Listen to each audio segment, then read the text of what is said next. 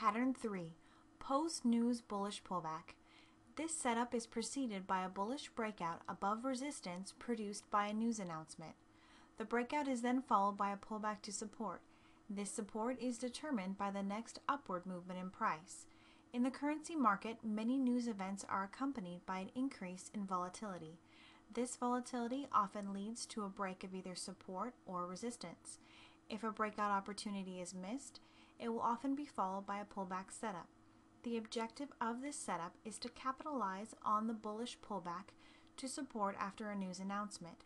An example play using this setup would be to buy long the euro dollar after a positive news announcement for the euro or after a negative news announcement for the dollar.